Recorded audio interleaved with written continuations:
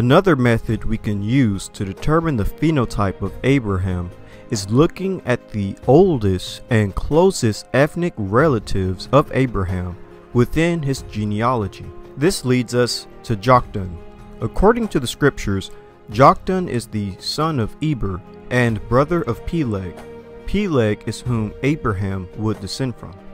According to tradition, the descendants of Joktan are southern Arabians called Joktanites. The Joktanites are considered to be the purest or original Arabs of Arabia. Joktan, Quaktan, and Kaktan. Joktan's descendants are called Joktanites. There is an Arab tradition that Joktan was the ancestor/progenitor of all the purest Arabian tribes of Central and Southern Arabia.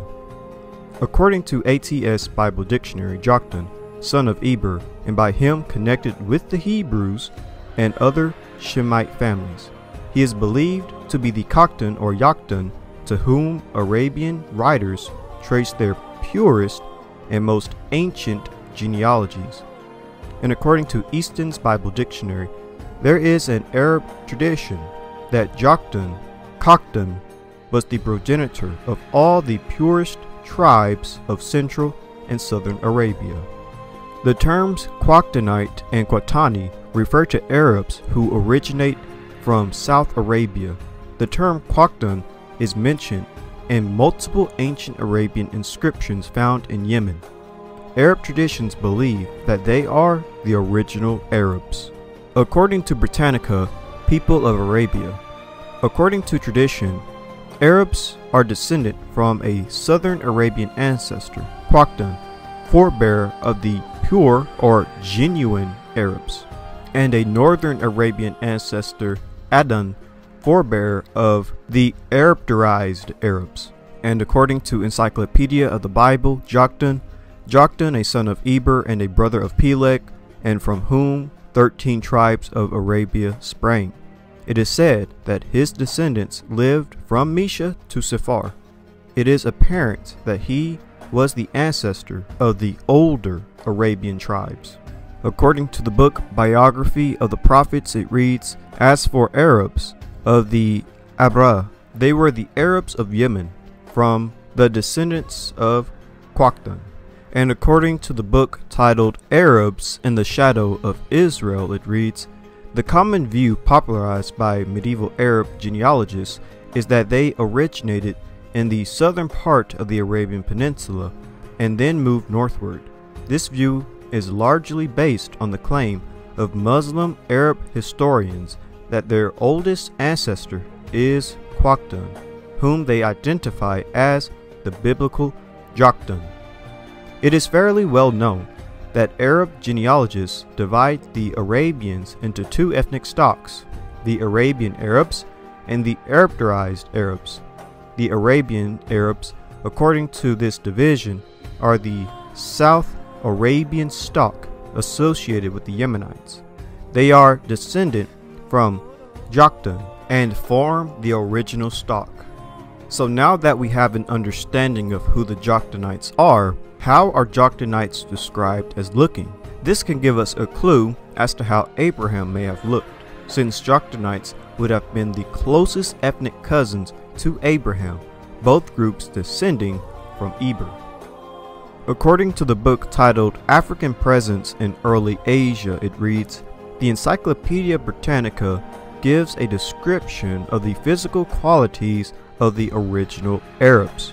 The inhabitants of Yemen, Hadramaut, Oman, and the adjoining districts, in the shape of the heat, color, length, and slenderness of the limbs and scantiness of hair, point to an African origin.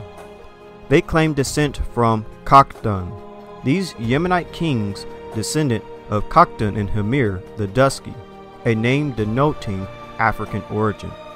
The general characteristics of the institutions of Yemen bore considerable resemblance to the neighboring ones of the Nile Valley." And according to the book titled Early Israel and the Surrounding Nations, it reads, "The people of Sheba belong to the South Arabian stock. In both blood and language they differed considerably from the Semites of the north. Physically, they bore some resemblance to the Egyptians, and it has been suggested that the Egyptians were originally immigrants from their shores. Some of them crossed the Red Sea and founded colonies in Africa, in the modern Abyssinia, where they built cities and introduced the culture of their former homes.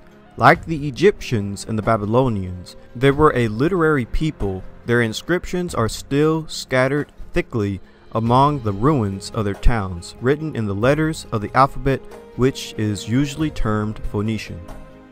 And according to the book A Periplus of the Persian Gulf, it reads, "The people of Darfur are of the Joktanites tribe, the sons of Joktan, mentioned in Genesis. They are of Hamitic or African rather than Arab types." Joktanites are described as looking like Hamites and Africans. We can actually dig even further into the description of Joktanites. There are two important details about Joktanites. One, Joktanites are the first or original or pure or genuine Arabians. And two, Joktanites were located in South Arabia. They're southern Arabians. Therefore, let's read the description of Proto-Arabians and South Arabians. How are they described as looking? According to the Encyclopedia Britannica, regarding the origin of the Arab race, a third is the name Hamir or dusky, a circumstance pointing like the former to African origin. Sixthly, the pre-Islamic institutions of Yemen and its allies provinces, its monarchies, courts, armies, and serf bears a marked resemblance to the historical Afro-Egyptian type, even to modern Abyssinians. Seventhly, the physical conformation of the pure-blooded Arab inhabitants of Yemen, Hadramaut, and Oman, and the adjoining districts, the shape and the size of head and slenderness of the lower limbs, and comparative scantiness of hair, and other particulars point in an African rather than Asiatic direction. Lastly, the extreme facility of marriage which exists in all classes of the southern Arabs with the African races, the fecundity of such unions, and the slightness of even absence of any caste feeling between the dusky pure Arab and the still darker native of modern Africa may be regarded as pointing in the direction of a community of origin. And according to Dana Marnici, ancient Arabia was occupied by a people far different in appearance than most modern-day occupants. These were a people who once occupied Egypt, who were affiliated with the East African stock, and who now speak the Hamitic or Semitic languages. The Arabs were the direct progeny and kinsmen of the dark brown, graceful, and kinky-haired Ethiopic peoples that first spread over the desert areas of Nubia and Egypt. Early Greeks and Romans did not usually distinguish ethnicity between the peoples called the Saracens and the inhabitants of southern Arabia, the Yemen, which was called India Minor or Little India in those days, nor southern Arabians from the inhabitants of the Horn of Africa. Strabo around the 1st century BC, Philostratus and other writers speak of the area east of the Nile in Africa as Arabia, and the people are persistently and indiscriminately and sometimes simultaneously referred to as either Arabs, Indians, or Ethiopians. The dark-skinned South Arabian today is short and extremely round-headed, brachiocephalic, but he was no doubt originally much taller and dolichocephalic, long-headed, like the so-called Hamites of East Africa. Early pre-Christian skulls from Hadramaut were marked dolichocephalic. Henry Field suggested that Arabia's current ethnography is the result of the mixing of two distinct basal stocks, the dolichocephalic, long-headed, dark-skinned Mediterranean/Euro-African. Henry Field, in his Ancient and Modern Man in Southwestern Asia, argued as well Dravidian and Arab have in them an inheritance from a common stock. an inheritance which has been retained more completely by the natives of India than by the people of Arabia. Marshall's and von Ehrenfeld's remarkable insight has the support of contemporary ethnology and modern genetic research. Sir Arthur Keith and Dr. Wilton Moran Corgan, in their discussion of the racial characteristics of the Southern Arabs, opined that the Arabian Peninsula was at one time occupied by a people intermediate to the Somalis on the one hand and to the Dravidians of India on the other. And according to the book titled The Negro in the New World, it reads, "It is quite conceivable that the great peninsula of Arabia was once populated as far as its natural conditions allowed by a primitive Negro stock." And according to Henry Field's Anthropology Memoirs, it reads, "Among these Negroid features, which may be counted normal in the Arabs, are the full, rather everted lips, shortness and width of nose, certain blanks in the bearded areas of the face, below the lower lip and chin and the cheeks, large, luscious, gazelle-like eyes, a dark brown complexion, and a tenderness for the hair to grow in ringlets." Although the Arab of today is sharply different from the Negro of Africa, yet there must have been a time when both were represented by a single ancestral stock. In no other way can the prevalence of certain Negroid features be accounted for in the natives of Arabia. And according to the book Travelers to the Middle East, it reads, "The people of Arabia belong to the two distinct and apparently quite different races. The Arabs of South Arabia are smaller, darker, coarser featured, and nearly beardless. All authorities agree that the Southern Arabs are nearly related by origin to the Abyssinians." Abyssinians, by the way, are Ethiopian peoples, also known as the Habasha peoples. So Southern Arabians are being compared in their origin to the Habasha peoples. According to the book titled Racial Types from South Arabia, it reads, "Racial affinities of the South Arab lie in northeast Africa. A Negroid strain occurs in the belt from Africa through South Arabia to Malaysia, including the Dravidians of southern India." According to the book titled The Arabs, the original inhabitants of Arabia, then according to Sir Arthur Keith, one of the world's greatest living anthropologists who has made a study of Arab skeletal remains, ancient and modern, were not the familiar Arabs of our own time, but a very much darker people. A proto-Negroid belt of mankind stretched across the ancient world, from Africa to Malaysia, giving rise to the Hamitic peoples of Africa, to the Dravidian peoples of India, and to the intermediate dark people inhabiting the Arabian Peninsula. So the original inhabitants of Arabia and the southern inhabitants of Arabia are described by anthropologists as looking like Africans, Negroid, Ethiopian, Dravidian, etc., and have dark brown skin to black skin and curly hair with dark eyes. Now, let's look at depictions of these Arabians.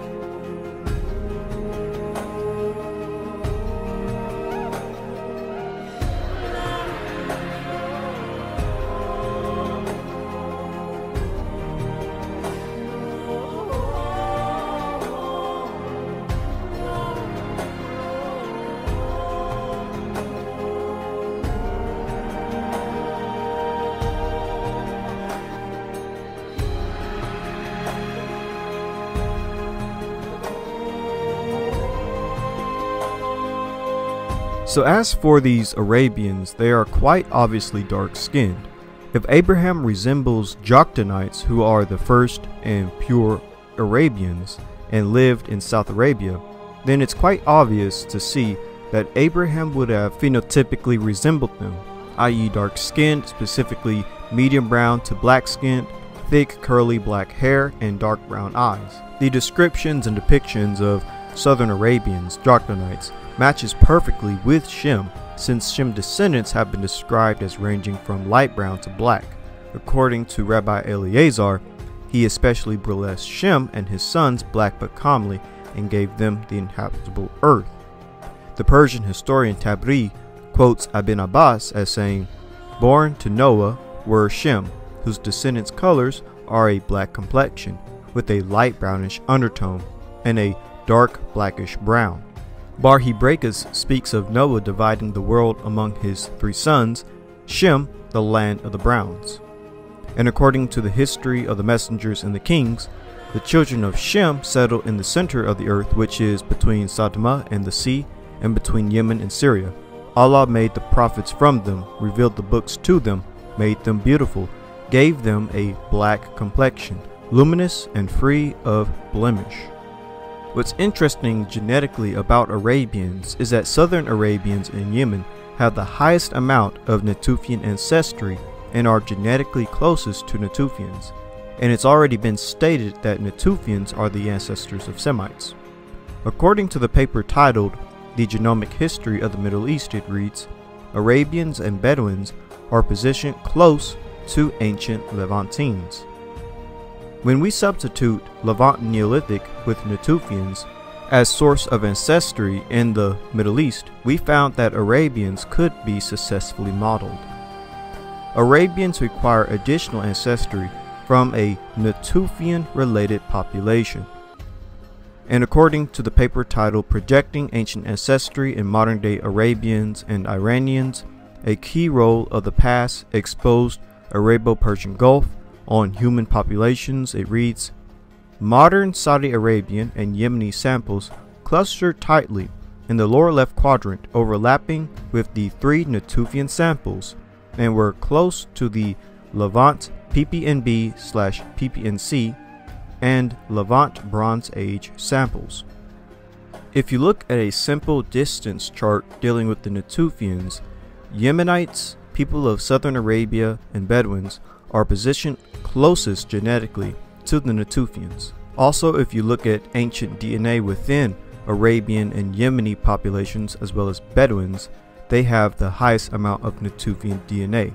They're technically the most Natufian when it comes to modern populations. This is likely because they were isolated in the deserts of Arabia, and therefore were able to retain more of the Natufian genome. Now this is interesting, since Arabians are genetically closest to Natufians, we already know the Natufian morphology, which is considered African in appearance. Perhaps this is part of the reason why Arabians look the way they do. After all, Natufians are genetically 60% Arabian. The Natufian sample consists of 61.2% Arabian, 21.2% North African, Ibero-Maurusian, 10.9% West Asian, and 6.8% Olmotic, East African.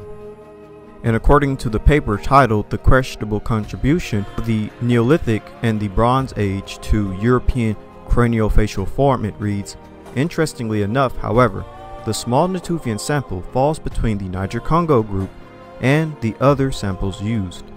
This placement suggests that there may have been a sub-Saharan African element in the makeup of the Natufians. As shown in Figure 1, the Somalis and the Egyptian Bronze Age samples from Naquata may have also a hint of a sub-Saharan African component. If you look at Figure 4, you can see that Natufian is situated in between Niger-Congo and prehistoric/recent Northeast African. This is again in terms of craniofacial form. And this fits exactly with what we read earlier about how Southern Arabians look, because they were described as looking Negroid, or like groups within Northeastern Africa such as Ethiopians, Cushites, and others. Therefore, the phenotype of the Natufian matches perfectly with the phenotype of southern Arabians and the group we call Joktanites, ancient relatives to Abraham, which makes sense because these same Arabians have the highest amount of Natufian ancestry genetically. They are also the closest to the Natufians in the world. But this all makes sense if Natufians are the ancestors of Semites. Therefore, looking at a Natufian or Southern Arabian is like looking at a Proto-Semite. Reconstruction of a Mesolithic Natufian man based on the Jericho skull excavated in Israel. The ancient DNA analysis of Natufian samples has revealed that they were ancestral to the Levantine Neolithic population, forebears of the contemporary Semitic-speaking groups of the Middle East. And according to an introduction to African civilizations, it reads, there is evidence that some 7,000 or 8,000 years ago a black Negroid race inhabited Palestine. Even Sir Arthur Keith argues that they were clearly Negroid, distinctly prognathinous, and with wide faces, flat noses, and long, large heads. Sir Arthur Keith goes on to say that these early black Palestinians may have been the ancestors of the Semites or Arabs of biblical times. As I stated earlier, looking at a Natufian or Southern Arabian is just like looking at a Proto-Semite, early Semitic populations, and therefore yet again another good example as to how Abraham could have looked. With that being said, another interesting aspect concerning Arabians and Joktanites is the story we find in the Book of Jubilees.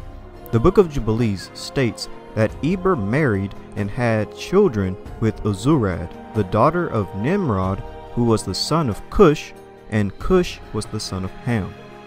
From the union of Eber and Azurad came Joktan and Peleg.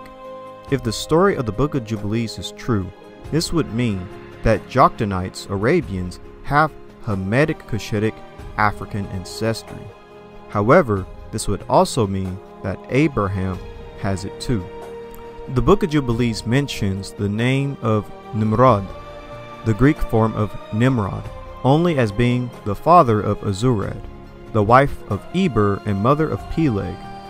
This account would thus make Nimrod an ancestor of Abraham and hence all Hebrews. The Book of Jubilees chapter 8 reads, Eber, and he took unto himself a wife, and her name was Azurad, the daughter of Nimrod. She bare him a son, and he called his name Peleg. Azurad, the daughter of Nimrod, and granddaughter of Cush, and great-granddaughter of Ham, who would have been a Nubian, Sudanese, Nilotic, and Nilo-Saharan. Ancient Cush in the biblical era was Nubia, located in Sudan. Ancient Nubians are a Nilotic and Nilo-Saharan people. According to Britannica, Cush, region and kingdoms of ancient Nubia, Africa. Cush, also spelled Cush, the southern portion of the ancient region known as Nubia. According to World History Encyclopedia, the kingdom of Cush, it reads, Cush was a kingdom in northern Africa in the region corresponding to modern-day Sudan. The larger region around Cush, later referred to as Nubia, was inhabited circa 8000 BCE, but the kingdom of Cush rose much later. And according to the book titled Daily Life of the Nubians, it reads, the ancient Egyptians referred to a region located south of the third cataract of the Nile River in which the Nubians dealt as Cush, most often in the phrase Val Cush or Wretched Cush. And according to the book titled The Nubian Past, it reads, the name of Nubia has long been used to describe Egypt's southern neighbor. Historically, other names have been applied to this region and its inhabitants, Cush being a widely used term in the ancient world, as well as Ethiopia. And according to the article titled The Kingdom of Cush, Sub-Saharan African Rulers of the Nile, and it reads, the roots of the Kushite kingdom emerged near the third cataract of the Nile River in the early 3rd millennium BC, developed from cattle pastoralists who are known to archaeologists as A group or pre-Kerma culture. The Kushite kingdom is mentioned as Cush in the Old Testament, Ethiopia in ancient Greek literature, and Nubia to the Romans. Nubia may have been derived from an Egyptian word for gold, nub. The Egyptians called Nubia Taseti. If you take the Book of Jubilees to be true, then Eber essentially married a black African, a Nilotic Sudanese Nubian woman. Perhaps this explains why Joktanites even look African or Hamitic to begin with, according to anthropologists. Nilotic, specialized African type native to the swamps and savannas of the Upper Nile region in South Sudan and adjacent countries. With their black skin, they belong to the darkest people on earth. Their thin bodies are the tallest of all indigenous human groups worldwide who are still alive. Their legs longer than in any other known group. Only poverty and malnourish keep individuals below their genetic height potential. Heads long, facial features coarse, with a rather wide nose, full lips, and kinky hair, pregnancy weak.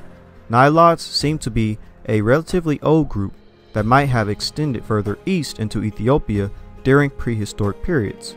The most typical variant is the Dinkid, native to the swamp regions. A similar savanna counterpart is the Shulukids.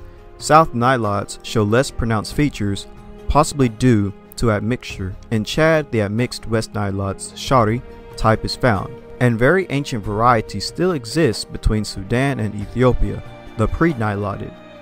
A proto-Nilotic unity separate from an earlier undifferentiated Eastern Sudanic unity is assumed to have emerged by the 3rd millennium BC.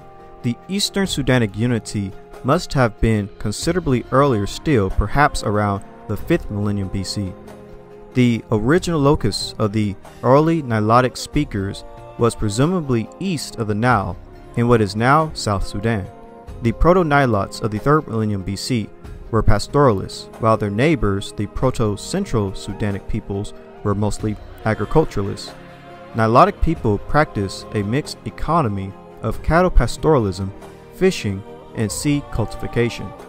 Genetic and linguistic studies have demonstrated that Nubian people in northern Sudan and southern Egypt are an admixed group that started off as a population closely related to Nilotic people. Nubians are considered to be the descendants of the early inhabitants of the Nile Valley, who later formed the Kingdom of Kush, which included Kerma and Meroe, and the medieval Christian kingdoms of Mercia, Nabatea, and Almade. These studies suggest that populations closely related to Nilotic people long inhabited the Nile Valley, as far as southern Egypt in antiquity. As I stated earlier, if the Book of Jubilees is true, then Eber would have definitely married a black African, a Nilotic Sudanese Nubian woman, since Azurad was the daughter of Nimrod, and Nimrod was the son of Cush, and Cush is the son of Ham. And this perhaps explains why Joktanites are seen as rather African or Hamitic rather than anything else. The people of Darfur are of the Joktanite tribe, the sons of Joktan, mentioned in Genesis. They are of Hamitic or African rather than Arab types. If the Book of Jubilees is true, then this would also mean that Abraham would have black African ancestry from Azurad. But either way, looking at Joktanites, who are the pure or original Arabians and are southern Arabians, the ancient and closest relatives to Abraham, gives us an even deeper insight as to how Abraham may have looked, i.e., dark brown to black skin with thick black hair and dark brown eyes.